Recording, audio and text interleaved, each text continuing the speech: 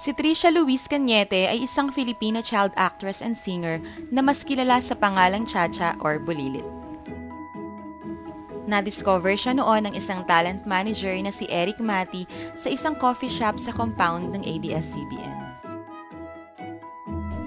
4 years old noon nang magsimulang maging commercial model si Cha-Cha sa real estate company Camellia Homes na may kantang Bulilit, Bulilit, Sanay sa Masikip. At doon nga nagsimula ang bansag sa kanyang bulilit dahil sa sumikat na TV commercial.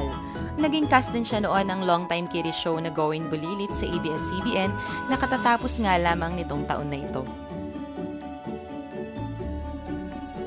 At alam nyo ba na nanalo din ng runner-up si Cha-Cha sa World Championship of Performing Arts, isang singing competition sa Hollywood at Germany noon.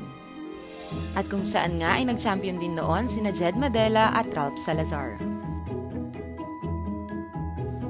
Si Cha-Cha Cañete ay makakasama din sa Tawag ng Tanghalan Celebrity Champions at isa sa mga makakalaban niya ay ang dating The Voice Kids champion na si Laika Gairanoid.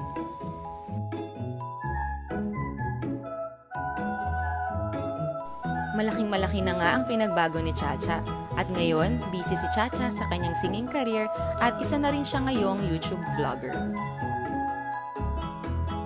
So for more updates, please don't forget to like and subscribe and hit the bell button. Thank you!